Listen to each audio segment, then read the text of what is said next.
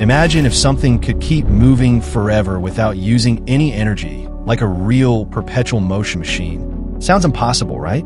But quantum physics has actually made this possible. And it's called a time crystal, a completely new state of matter. In normal crystals like diamonds or salt, atoms are arranged in a fixed, repeating pattern in space. But in time crystals, atoms form a pattern that repeats in time, not in space. Here, atoms keep flipping their quantum state again and again, without needing any extra energy input. Now, how is this even possible? Because physics tells us that perpetual motion without energy input breaks the laws of thermodynamics. But time crystals get around this because they stay in their ground state, the lowest energy state, where the energy level stays constant. That's why the energy never runs out. And yet, the system still shows periodic motion without breaking thermodynamics because it doesn't absorb energy from the outside. And this isn't just a theory.